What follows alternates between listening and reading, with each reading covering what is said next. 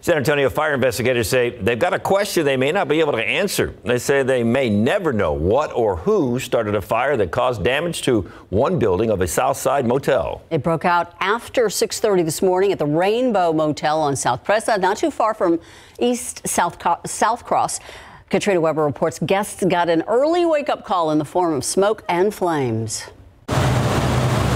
Before the sun had come up completely, flames were casting an orange glow mixed with thick black smoke over the Rainbow Motel. Guests also were up and out, ready to run if needed. We did not have to actually evacuate anyone. I was told that the small number of residents that were at this motel were already out in the parking lot. San Antonio fire crews had scrambled to the 4700 block of South Presa after 6:30 this morning, then got right to work. They found flames already through the roof and hiding deep inside its layers. They had to break their way through shingles to make sure it was out. Also, we did have some trees, power lines nearby.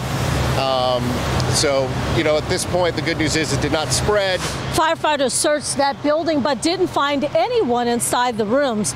From what other guests tell me, there wasn't anyone staying in that part of the motel. Fire crews say there also wasn't anyone hurt. Investigators believe the fire started outside the building on the back side. But due to the damage it caused, they say they can't tell exactly how it started. Katrina Weber, KSAT 12 News.